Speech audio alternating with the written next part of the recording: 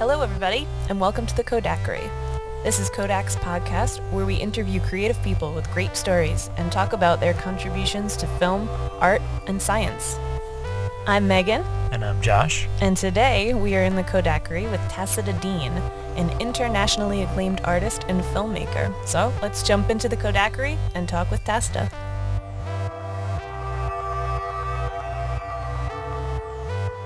Tacita, thank you so much for joining us today. We're so excited to have you with us for our first episode of the Kodakery, which is going to be Kodak's official podcast where we interview creative people and discuss film and art and technology and all kinds of different things. So thank you so much for joining us this morning. You're welcome.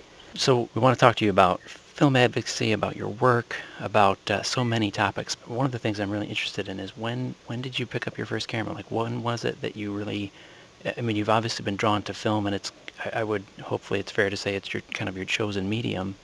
When was it that really started? When did you pick up your first camera, take your first photo? Well, my father, I remember my father had a sort of Canon wind-up standard 8 camera that I started to pick up, and you could still get standard 8 film at that point. And my first time was, I guess I was about, I don't know, 15, 16, that sort of age, filming out of the window of the house on standard 8.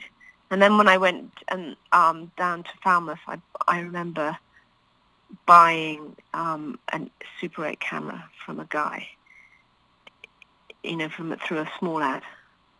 So I definitely began with Super 8, and I took a lot of Super 8 films when I was an undergraduate. But then I was very soon, in fact, my first year undergraduate, I started to make animations on 16 millimeter. So, but I have to say that I was always in painting department. So I never was in a film or media department in my whole art school career. I was always in painting, and even when I was in postgraduate and I was in the painting department, and I made my first film, which I couldn't even get into sort of basic kind of distribution, which I think is very fortunate. Mm-hmm. But a lot of people that studied just film at the Slade, which is sort of what you would call experimental film, they were just making film, and then they took the sort of festival route, experimental film route, and I took the sort of more art, gallery, museum, wall-based route, and therefore my desire was to show my films in relation to my other things, and that at the beginning was the big struggle, was to get the films shown as films in galleries and museums. And at the beginning it wasn't easy at all, but I was of the generation of the young British artists, and everyone was beginning to make video works, and it was the creation of a context, except I was more difficult because mine were films. So, and that's a place where you were really almost breaking new ground in the art world, trying to get films projected in galleries. And yeah, there were some. I mean, there were a few people like Stan Douglas, who's a Canadian artist. I remember seeing films on loop systems in his show at the ICA, and he was a context for me. But yeah, no, it was the early days of showing film in art galleries and museums, and it was, I had terrible times with it too. I have installation photographs of, half-drunk wine glasses on my loop systems, broken loop systems with film on the floor. That's what it was like. It's been hard to perfect it so that they function, and we've perfected it now. I mean, some of my films, show on loop systems and never break down. But in the bad old days, they did used to break down.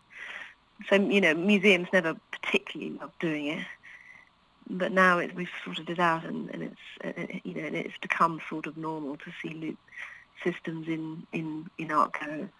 So what was it when, one of the things that I'm always interested in, I know we're going to have a lot of other artists and young people who are trying to make that jump from school into being a professional artist. So when you talk about how you were breaking into the art world, when was kind of what you consider your first breakthrough, where you really got things in galleries, and kind of how did that happen? Well, it's funny because, the art has changed so much. When I was at Falmouth, no one really had a future. To be an artist with a career was happening possibly in America and to a few people, but it didn't really seem like it was a real possibility.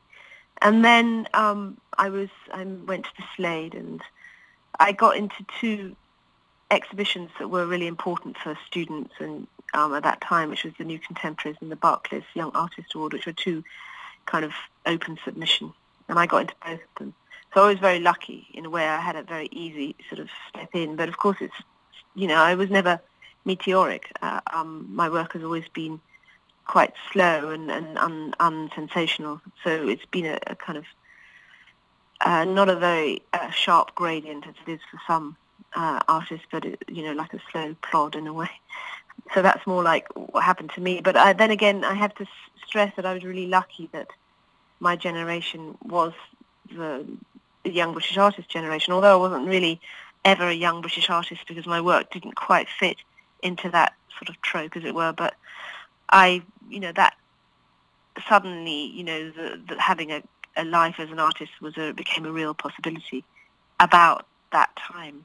And even like the generation older than me, I think was much harder, and there were, somehow it was fewer of them, and now it's normalized. But it was a period when art, has totally kind of turned 180 degrees in popularity. I remember when I was student age, we'd go to the Tate. It was only open on a Sunday between 2 to 5 or 2 to 6, and it would be empty. And now I was there in London recently. It's unbelievable. It's just packed. So some revolution has happened in the visual arts. Not all for the good, I don't think necessarily, but it has meant that there is suddenly a possibility and a context for it, and I think that's been huge. So I'm very lucky in the generation that I was born into, I think. And do you think it's easier now for somebody to break in? I mean, do you think the industry? Oh yeah, I think it's much, much easier now because there's so much more of it. Right. There are many more galleries. And I mean, I have to say also as a woman, I mean, it wasn't so easy for the generation before me, really, if you were a woman and an artist. But now it's just, I think, pretty parallel. So yeah, much easier. There's hundreds of galleries now. There used to be any. Or very few. Right. Well, and then just means to distribute work via the internet to get people to see your work. It seems like there's more avenues now to reach out to people and to build an audience than maybe there was, in years past. Yeah, it's an audience and a market, because of course artists need a market to be able to carry on. There's a decreasing amount of public funding for it, and it is becoming more and more sort of privatized in a way. So yeah, artists, audience equals market too. For your inspiration for your work, I mean, for all of the work, whether it's the slates or the films, how does it come to you? Like, what is it that draws you to different things? I mean, whether it's the Green Ray, or I think with the Kodak project, I think with your love of film, I think that makes sense how you'd be drawn to that subject matter. But for so much of your work, where do you find inspiration, and how does it come to you? How do you start to bring a project to life? Well, it's a difficult question because every single one has a different reason. And it's not like sometimes things don't become apparent. I mean, Kodak, it was a love of film, but it was also a frustration. I mean, at the time I was trying to buy some black and white film from my 16mm camera and was told that, they didn't make it anymore, which is, of course, the beginning of a long journey we've just been on. And that, and it was all about this place, this Chalon-sur-Saône, which is where Kodak used to be in France, a factory in France. And, for years, people would say, well, we'll have to see if we can get it from Chalon. It was this sort of fictional place in a way in my head. But then it turned out that they didn't make it anymore. So I just suddenly had the desire to, I bought some on second-hand film, and I wanted to use it on the reflexively to film the place that manufactured it. And just at that moment,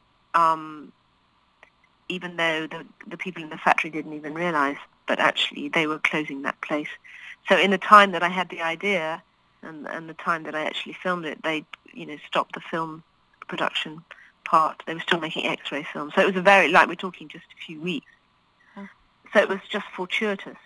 I mean, I work with a lot with chance and contingency, and that was an example of just being lucky, because had I even got into contact with them just a couple of, even 2 weeks later, it would have been too late. Yeah, so that So, sounds like in a way, that was lucky. But yeah, it happened sort of organically, in a way. You didn't set out to do it. no, I didn't set out to do it Right. at all. And then when I went down to visit, because they said, of course, that, it's too late. They said it's too late. And I said, well, I too late is what I, is what I do. And so they let me calm down, which was very unusual, because, at that time Kodak was, well, you should probably know this, but they were very anxious about industrial espionage, so they never let anyone film in their factories. And so this was a new thing. And what impressed me about the Kodak factory in Chalon has how, which I thought was particularly French, is its relationship to a sort of wider kind of artistic context. Like even the rooms where the workers used to rest and have cigarettes it was called Salle de Rodin, after the sculptor Rodin, which I thought was, fantastic, relationship between, this industrial production and fine art. And the CEO or the director of the place was a very intelligent man, and he said, well, if you can come next week, you can come. So I literally had to scramble the whole thing together very, very quickly. And then he phoned me in the intervening week and said, listen, we want to clear up the film packaging. We want to clear it up. And I said, no, please, don't touch it. And they didn't touch it, which was great. But it was like awful, sort of, with all the film on the floor and the sprocket dust everywhere. And actually I picked out, I mean, this is an example of actually working as an artist, but they had these sprocketing machines, and in it was a strip of negative where the sprockets had, it was sprocketing and then had stopped. And I picked out a few of these strips, and I framed them, and I called it found obsolescence, because in a way it was like the sprockets had stopped, the machine had stopped and the sprockets had stopped. It was very moving. Right. That was 2006.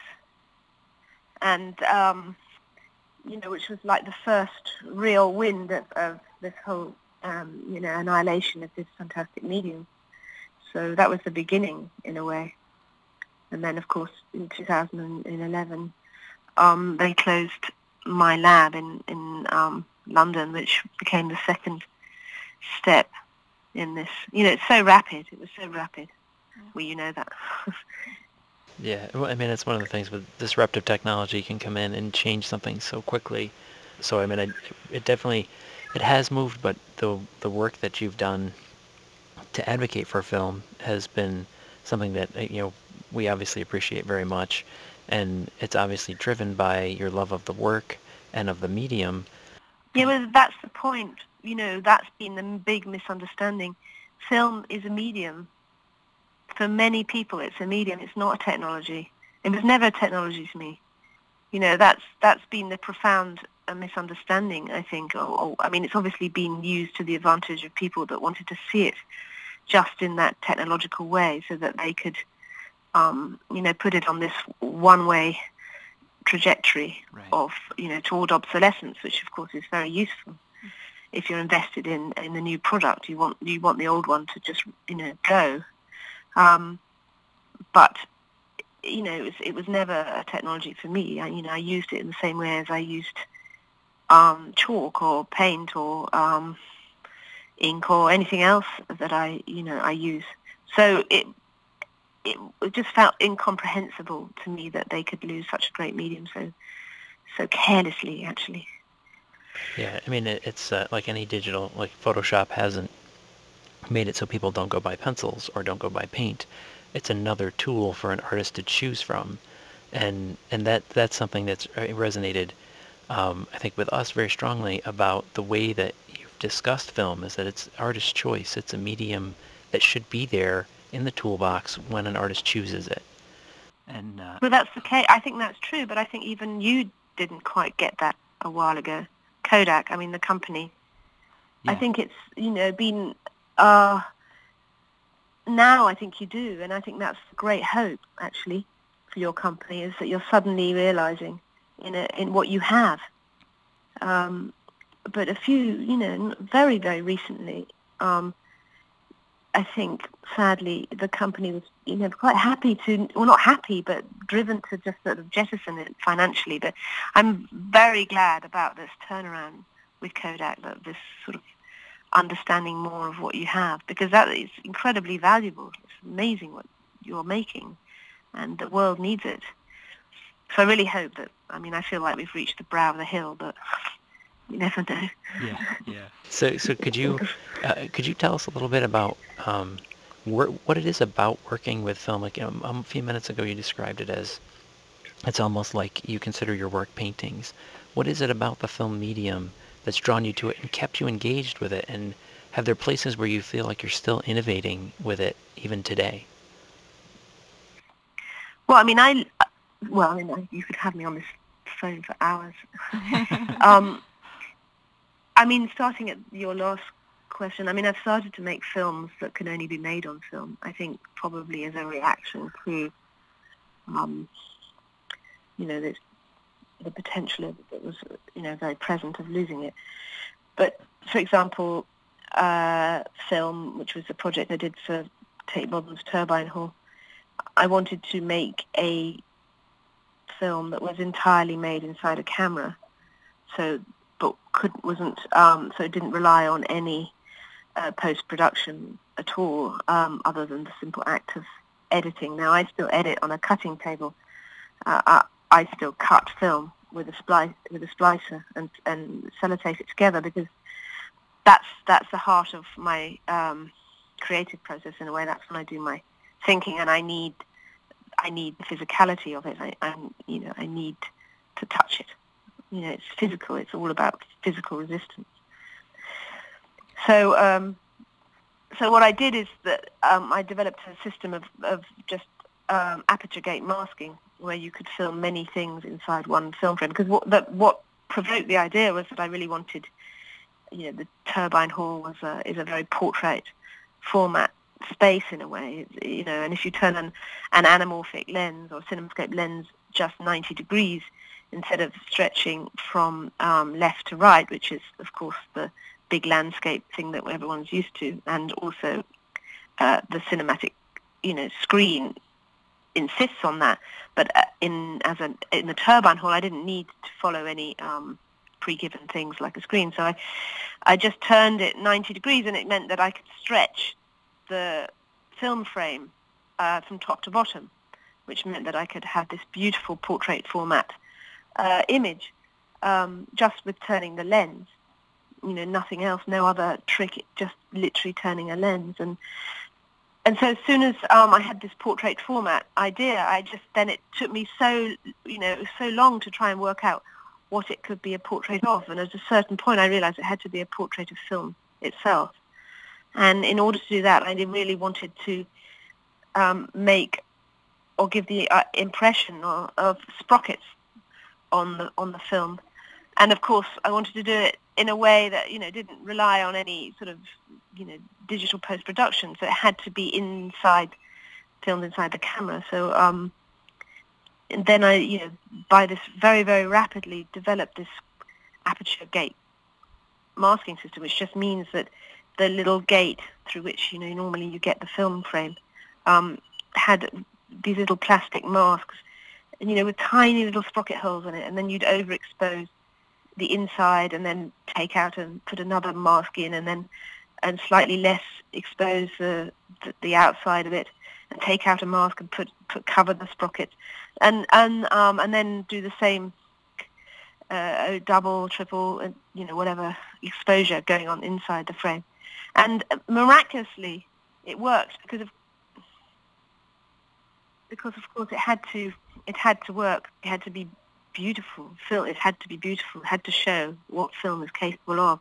And it's all about, the things that of course, there's, the whole debate was fixated on, the superiority of, and the view of others was like, trying to out superior the grain with the pixel, et cetera, and it was all about the quality of the image. But for me, it was also much more about the blindness of the process and, everything that the medium can do that you do not you cannot do yourself, which is quite an important thing in art.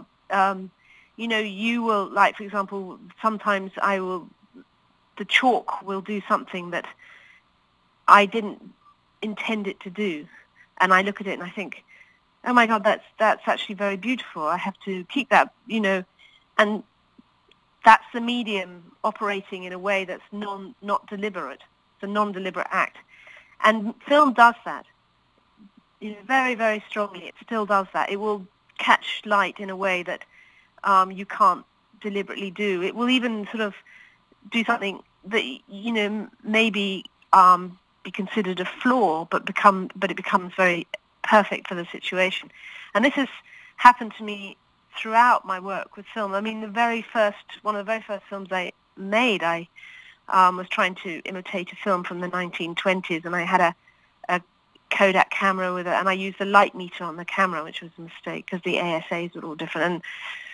And I, processed one of these films in a bath, and it was completely overexposed. So I took the rest to a lab, and they just managed to get this image. And of course, it was way more beautiful than anything I had, even if I'd tried to fake it. Do you understand? Mm-hmm. It's like film is forever surprising me. Right. Itself, without my mental, whatever, how do you say it? Me deliberating on something. It's doing it itself, and then that shows me a better way. Now, my major anxiety about entering into a completely digital universe is that it's like you forever see what's going on, and therefore it's all about everything is decided. And sometimes life is better when everything isn't all decided. Right. It's like having the lights on the whole time. There's no mystery. No, for me, the biggest thing is that it's a medium of poetry. I still have the means to make poetry, and there are lots of reasons. It's materiality is so important. It's physicality. It's the fact that every single film frame is organically different, and the which is a beautiful thing. The spontaneity that you mentioned, that is the medium acting in a way that you just can't predict, and how that impacts the art is something that is really exciting to see. And it's in lots of types of art, watercolor painting, all kinds of places where things just happen, and they're traits of the medium. So it's fascinating to listen to you kind of work through how you use it, how it impacts the work that you're doing. How long does a project take? So, for example, the Turbine Hall project, how long does that take to come to life for you?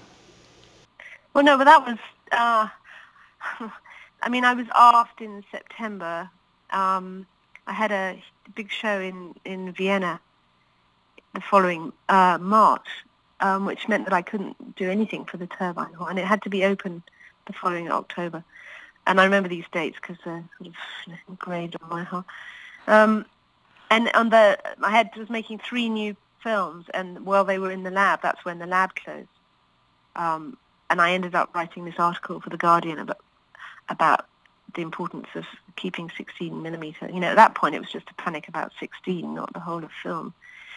And I had to go to my opening in Vienna, and that's when I had this sort of panic attack, which began the whole project about I had to make it about film itself. So that was like from March until October. So it was incredibly intense, rapid, and terrifying period, because trying to do something as ambitious as develop a system where you can have sprockets, 12 and a half sprockets on a film. I mean, if you know about historically, aperture gate masking, it's very kind of out of focus and not very effective.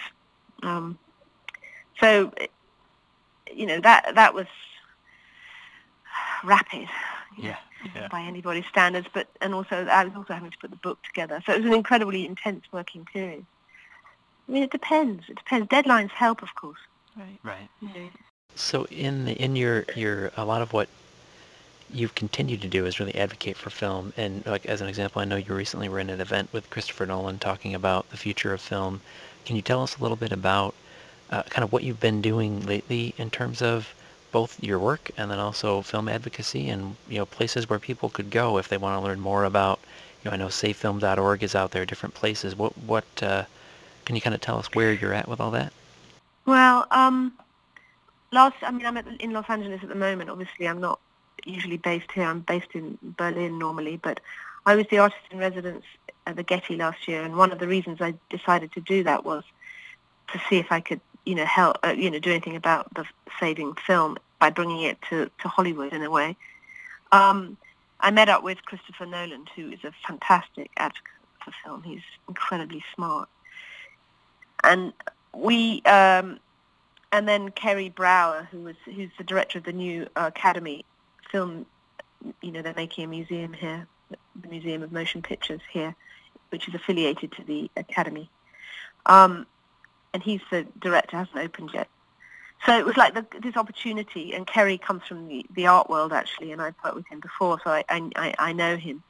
So I put together a sort of, I asked Chris if he would be willing to, to be in conversation with me and Kerry, because the one thing that I think has not been happening is having everybody from all the different aspects of film use actually sit around a table and talk to each other. So I organised at the Getty a round table, which was very small, but it had Dawn Hudson from, the CEO of the Academy, and like Michael Govan, who's from the CEO of LACMA, which is Los Angeles County Museum of Art. So it's like, and Kerry and Chris and Emma Thomas, his wife, and the producer, and then Jeff Clark, of course, CEO of Kodak, and people from Sundance and Film Foundation and Archive and Laboratories, Brodesons were there, and everyone, because I think sadly, I think cinema has been a bit oblivious. Commercial cinema has been very oblivious to the fact that there are other people that need and use film. And it was the first time everyone actually sat down and had a conversation together. And I think in a way it sort of set the ball rolling. We just redid it in London at the film festival with the BFI and Tate Gallery. And these conversations need to happen because, of course, it's a sort of shock to some people to think that anyone cares. The main issue now is, I think, a lot of directors are choosing to use it, to originate on it, I think. But the problem is getting it projected, distributed and projected again, in a way that's not, the multiplexes. That's not what anyone is asking for now, but it's just places or, where you'd expect to see the original experience, the original encounter, like a museum or in fact the BFI itself, or any cinematheque. Museums are about protecting the original experience. And the thought that we could even deplete our world of the original experience of film is quite incredible. But it really, really, really looks like we were perilously close, and still are in terms of exhibition and projection. So we're trying to get to a point. Of course, you have Christopher Nolan and Tarantino, previewing their films as 70mm experiences before the digital release, which is, in a way, the way we have to go. And I know there are ideas afoot to try and, get some cinema chains that will show film on one screen, because it wouldn't take so much. But I know for a fact a lot of people that I'm in touch with, and then they're not all partisan either, but a lot of them would cross a city to see a film as opposed to a digital projection of something, especially if it is if it was always a film. I mean, clearly, cinema that's made digitally is digital cinema, but film that was made and is made with film is, cinema, and you can choose. I wanted to see I knew Bridge of Spies was shot on film, and I phoned everywhere to see if there was a film print of it, but it isn't or wasn't. I don't think it would take much to shift it, but it's just an attitude. Right. So when you were all sitting down together in London recently, what was the conversation like? It's you're just discussing how you're all in agreement, or did you make a plan to? Well, no. I mean, we were much more. It was much more consensual in LA than it was in London. In London, it was because the BFI wanted to make it much more about distribution, and exhibition in a way that they. By exhibition, I mean sort of cinema projection. Really, there wasn't. There were a lot of distributors there, and cinema chain or cinema owners, and there's frustration. There's one picture house. She has a lot of projectors, but she can't get the film. So then it's over to the distributors, and some of them were quite anti the whole idea. Well, it wasn't total consensus at all. It was like, I remember, it was all scratch film and it's heavy and da-da-da, and all the arguments that we're used to hearing. But then there's, at the same time, there are other people who say, well, look, there's huge asset potential for this, which is what I believe. I'm going to the iPic here we're in Westwood, so it's just over the road. It's this new cinema, which is quite shocking for my British sensibilities, because it's like being in business class. There's, you sit in these seats, and you can go up and down, and there's waiter service, and it is exactly TV with other people, which is what Nolan and what Tarantino said. It really feels like that. But that is, and then I went to see Interstellar at the Lincoln Center, or the IMAX Theatre in New York, and it was really ecstatic. It was completely packed out. Everyone had their popcorn and their rake seating, and it was amazing. And that's what we're just a hair's breadth away from bringing back, the cinematic experience, because there is a torpor, there's a sort of depression. The industry complains about loss of figures and numbers, but I mean, it's clear why. If you don't invest in it in a sort of exciting way, it's. And I actually also think that the medium has had a huge effect on the making of a film too. Another one of in fact, we didn't really talk so much about the reasons I love film, but one of them is also the discipline, an internal discipline, the material resistance, medium resistance. A film is, 10 minutes or, in my case, 60 millimeter. Sometimes it's a 3-minute long roll, and, you make all these decisions. It's a very active thing. Digital is much more passive, because you're kind of, it becomes battery length, as someone told me, as opposed to roll length. But it means you don't have to worry so much about the finitude. But I think that has been an amazing discipline within cinema.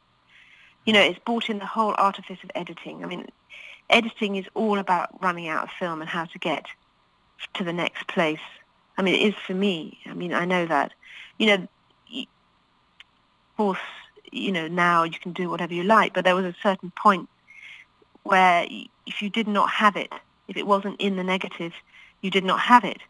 You could only extend it if you repeated the negative, which of course is a big thing. So what that would have meant is that people, the editors and filmmakers, had to go and find a different route to get to where they wanted to do, because they didn't have it. But now, of course, you can just extend the frame, and it's just lots of tricks, can happen.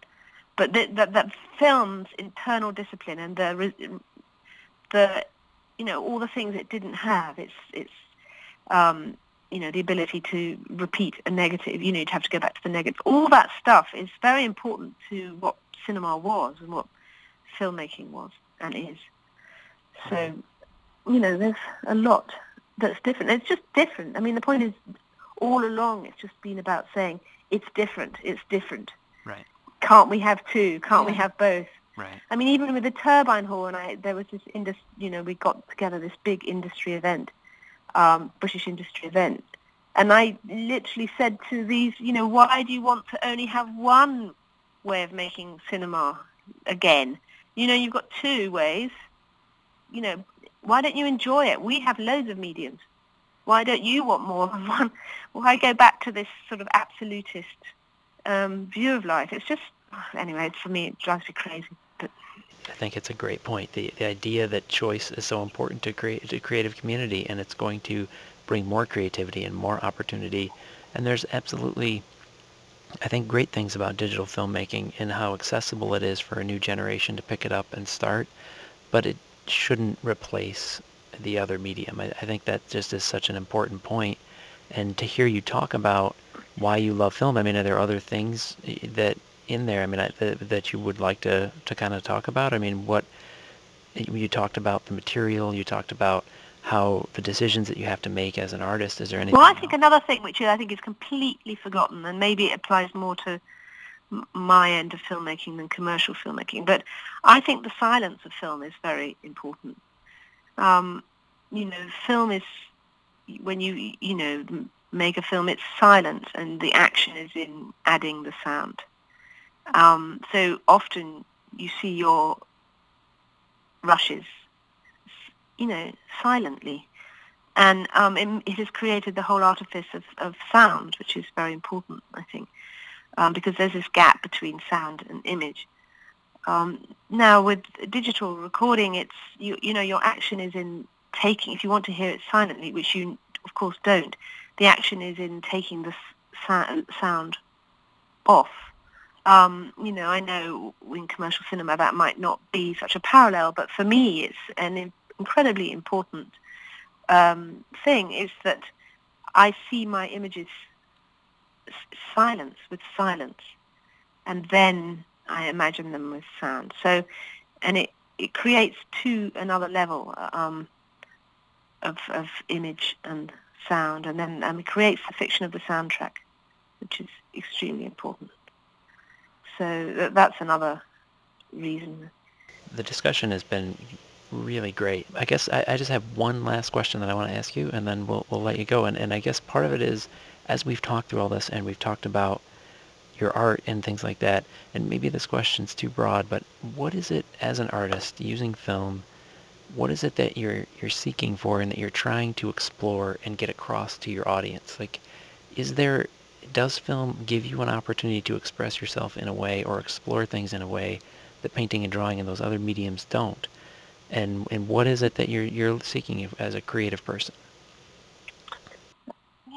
It's very difficult to talk about that myself, but there's I had a woman come to my studio yesterday who I did this big exhibition with, and she said, well, I really long for your films. I long to see them, which was, it was great that she said that, because it is so, it's difficult for me to say, but what it is about film and about is the sort of relationship to longing, in a way. There's an emotional level in the films that I don't get with my other things. And it is depiction in time, in a way. I filmed a lot of people, like, Merce Cunningham, for example, with film, and then he dies, but the film still exists, and it's this incredibly powerful document of that afternoon, or those 3 afternoons in Richmond, California, when he was, rehearsing with his dancers. And that relationship, for me, is intrinsic to my relationship to film and my films.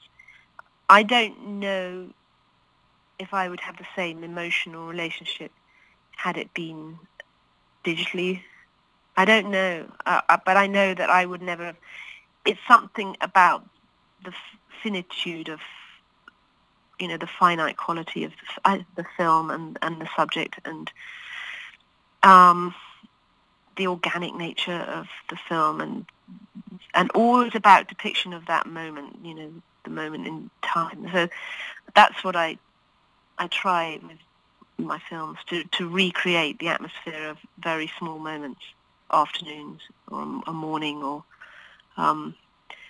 I just have no, I have no attraction to ever using acrylics because of the plastic quality. It doesn't turn me on in any way. It's just I'm an artist, don't use acrylic. I would be more attracted to oil or whatever. I don't have that attraction to use digital for that. It's just a medium thing. I would, for that subject, for that situation, for me, it has to be this organic medium, which is film. So, and it's about time. It's so much about time. It's so much about the movement in the frame. It's so much about the grain to some extent, and so much also, as I said, for what I don't know I'm going to get, but then get. Right. It's the mystery. It's the blindness. It's this is another thing I should say, which of course makes less sense in commercial cinema from my conversations with Chris. I know this, but for me, when I film something, and then it goes off to be processed, and it takes time, there's this forgetting that happens. You forget what you filmed to some extent, and then there's this moment when you see it again, but the seeing again, between the forgetting and the seeing again, is this huge area of creative thinking that is quite difficult to explain without sounding crazy. But it's a really important part of the whole thing, is the lack of immediacy, the lack of... It's like, for me, it's something, the difference between having the lights on the whole time and actually having darkness. Right. Being able to turn them off. It's something like that. I love that forgetfulness, and I've forgotten it, and then I'm re-surprised. But because I'm re-encountering it, a whole load of other things are happening. Right.